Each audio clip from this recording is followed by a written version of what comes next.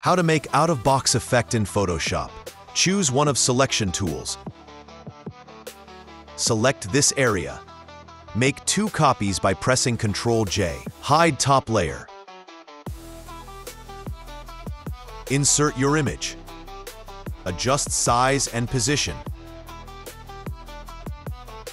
Hold Alt and click to create clipping mask. Ctrl-J to make a copy. Go to Select and choose Subject. Click on Layer Mask icon.